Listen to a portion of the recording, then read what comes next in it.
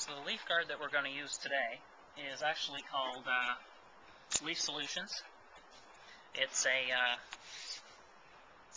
rather nice leaf guard actually. It's got a stainless steel cover on a real fine mesh. It's actually stainless steel on the outside, and then the whole structure, the whole frame underneath is made out of aluminum. So that way nothing's going to rust or deteriorate.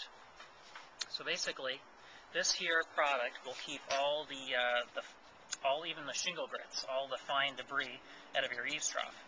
This is really good when you have pine needles, because pine needles are probably one of the most challenging byproducts of a tree that you have to deal with, because most leaf guards will let some of the pine needles in.